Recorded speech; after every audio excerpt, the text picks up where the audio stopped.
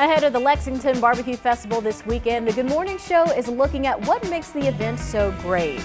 Walking through Lexington, you can find a number of artistic pigs scattered around town. Some sit on display, while others sit inside various businesses. It's all a part of an effort to revitalize downtown. I caught up with the organization behind the initiative to find out what makes these pigs so special. Pigs in the City is a public art initiative coordinated by Uptown Lexington, Inc. I'm here with Executive Director Travis Stewart. So tell me why there's so many pigs around Lexington. What is this all about? Well, since we're the barbecue capital of the world, we decided that would be a good public art initiative. It started in 2003. And we're celebrating the 20th anniversary of Pigs in the City. We wanted to do one pig. I talked to a local artist at Art 101, David Everhart, and he said, no, that's not big enough. We got to go bigger. So he has taken it upon himself to reach out to all the previous owner of these pigs throughout the last 20 years. And we have about 70 of them coming back for Home for the Holidays. That'll be in conjunction with our Christmas open house on November the 19th in Uptown Lexington. That is exciting. So I've noticed the pigs are different colors, they have different designs.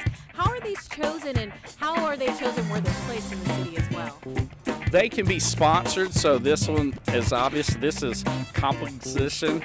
This is owned by Uptown Lexington, and they just, whoever sponsors the pig, they find an artist and they talk to the artist about what they would like to see and incorporate, you know, designs of their business or their building and have that in front of their business. Why is this so important to the people here in the city? It is a fun initiative. People come into town, they like to see the pigs. If you talk to the Lexington Visitor Center, they say they hand out more maps of pigs in the city of any other piece of information they hand out. So kids come up here, you can get the map. It's a little piggy path. You can walk throughout there. You can see the map. You can see the pigs. You can take your pictures.